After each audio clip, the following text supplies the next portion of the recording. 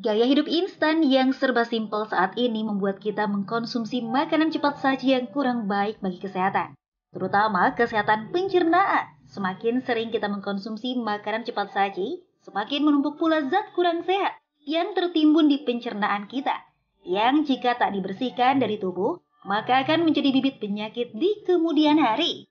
Karkol dinilai dapat menarik racun keluar dari tubuh manusia. Komposisinya menyerap, yang berarti menarik substansi lain ke permukaannya dan membawanya keluar dari tubuh. Saat ini produk kesehatan berbahan karkol banyak muncul di beberapa jenis produk. Anda bisa mendapatinya di yogurt, kue, bahkan koktail. Tak seperti arang biasa, bahan ini dianggap dapat bermanfaat bagi kesehatan, salah satunya untuk detox. Bagaimana karkol untuk detox ini dibuat? Dan apa saja manfaatnya bagi kesehatan? Apakah karkol aman dikonsumsi?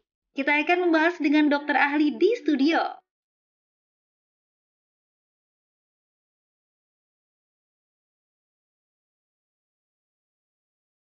Aduh, ngeliat tayangan tadi aku jadi kepikiran deh. Aku tuh kan sering banget makan junk food. Apalagi kalau lagi dikejar-kejar sama kerjaan. Kalau lapar tuh kan pengennya makan yang simpel-simpel aja gitu loh. Iya, yang cepat gitu ya. Iya. Sebenarnya Intan, makan junk food itu boleh-boleh aja, tapi juga nggak boleh terlalu sering. Karena kalau kita terlalu sering mengkonsumsi junk food, itu nanti bisa menumpuk racun di dalam perut kita, Intan. Iya Darius, aku jadi takut. Tapi tadi katanya ada ya karkol yang bisa mendetoks pencernaan kita dari tumpukan zat-zat yang bisa menyebabkan penyakit di pencernaan. Nah, bener banget. Tapi supaya lebih jelas lagi, kita dapat informasi yang valid, ya kan? Kita langsung tanya sama ahlinya aja ya. Kita undang kalau gitu Dr. Dian Elko, dokter herba medis. Selamat pagi, Dokter Dian. Selamat pagi, baik dokter.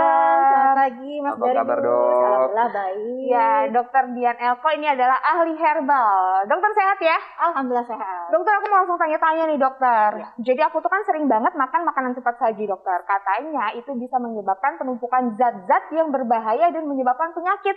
Aku jadi pengen mendetoks diri deh, dok, supaya tubuh aku tuh racunnya semuanya keluar dan bersih dari penyakit-penyakit yang bisa beresiko bagi tubuh aku. Nah iya dok, tadi kan di tayangan itu kita sempat lihat ya, ada karkol sebenarnya yang bisa membantu membersihkan racun di dalam tubuh kita, dok. Iya dokter, karkol itu sebenarnya apa sih dokter dan terbuat dari apa, dok? Iya, jadi kalau kita lihat karkol yang memang layak dikonsumsi itu tentunya berbeda ya dengan karkol yang dipakai untuk bikin barbecue.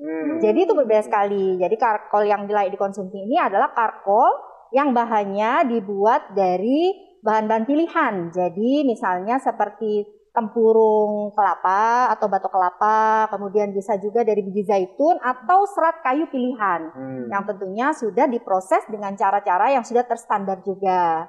Nah ini karkol ini bagus sekali untuk detox seperti yang tadi sudah Mbak Intan katakan.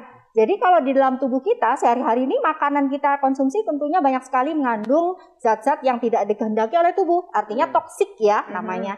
Jadi ada seperti minyak yang memang mengandung kolesterol. Kemudian ada juga yang memang tercemar oleh bakteri atau mikroorganisme lain yang memang merugikan oleh tubuh. Dan ini juga harus didetoks. Nah, salah satu fungsinya adalah itu, untuk mendetoks supaya tidak diserap oleh tubuh dan tidak menimbulkan penyakit. Tapi apakah karkol ini aman dok dikonsumsi? Aman. Sejauh itu adalah karkol yang sudah terstandarisasi dan juga sudah pilihan yang seperti kita sebutkan tadi, itu aman karena karkol sendiri itu sebenarnya tidak diserap oleh tubuh. Dia fungsinya hanya mengikat toksin yang ada di saluran cerna, kemudian dikeluarkan melalui ketika kita BAB atau buang air besar, sehingga dia tidak diserap oleh tubuh, tetapi mengikat toksinnya dan dikeluarkan dari tubuh. Oke, tapi kalau kita bicara tentang berapa takaran yang tepat yang bisa dikonsumsi oleh tubuh kita setiap hari itu sebenarnya gimana dok? Ya, dari secara penelitian ya, ada beberapa literatur yang mengatakan dosisnya adalah 25 sampai 100 gram per hari. Nah, itu juga digunakannya secara bijak, tidak boleh berlebihan, dan diimbangi oleh lifestyle yang sehat tentunya, disertai dengan minum air putih yang banyak, kemudian juga makanan-makanan serat yang berserat harus cukup.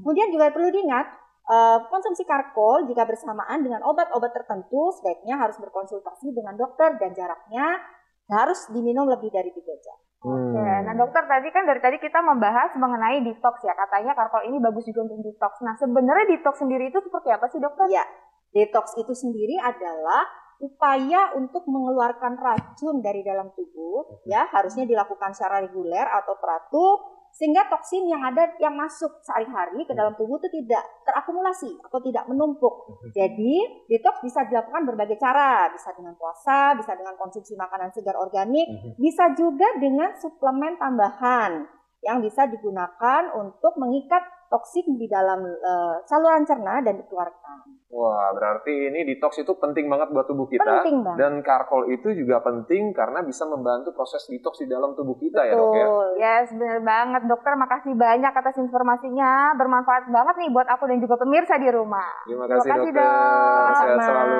Sehat selalu, Mbak Intan, Mas Darius. Nah, Intan, ada yang mau aku kasih tahu ke kamu dan juga pemirsa di rumah nih. Kalau aku tuh sebenarnya rutin mengkonsumsi Sido Muncul Kapsul JSH untuk memelihara kesehatan tubuh, terutama juga untuk detox. Wah, emang kandungan Sido Muncul Kapsul JSH ini apa aja sih? Nah, Sido Muncul Kapsul JSH ini merupakan pelopor herbal alkali di Indonesia dan inovasi dari Sido Muncul dalam mengembangkan produk alkali untuk detox. Jadi, Intan, Sido Muncul Kapsul JSH ini diformulasikan dari ekstrak karkol yang dapat membantu proses detox untuk menunjang kesehatan tubuh kita.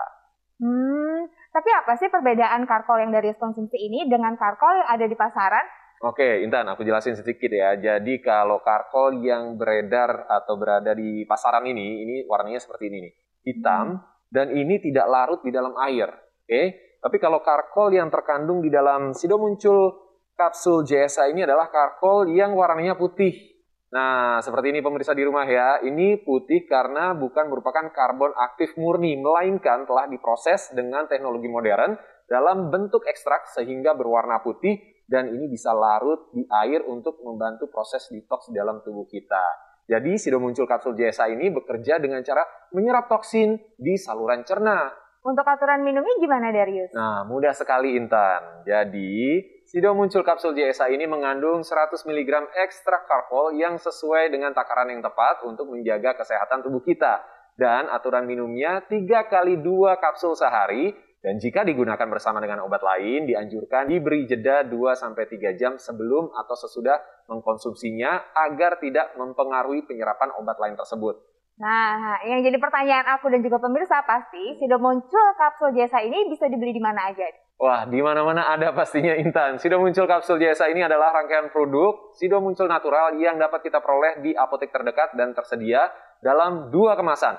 Kemasan botol seperti ini ya, berisi 50 kapsul dan kemasan strip berisi 24 kapsul. Wah, ini berarti Sido Muncul Kapsul JSH ini cara simpel untuk detox ya, Darius ya? Betul sekali, Intan. Sido Muncul Kapsul JSH ini dikemas dengan bahan vegetable kapsul bebas gelatin dan sudah bersertifikat halal MUI, jadi sangat aman untuk tubuh kita.